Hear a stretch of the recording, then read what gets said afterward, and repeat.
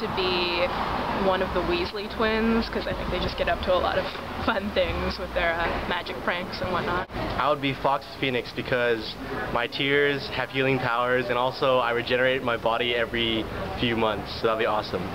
I would be Harry because he's the main character and I like the way he flies when he plays Quidditch.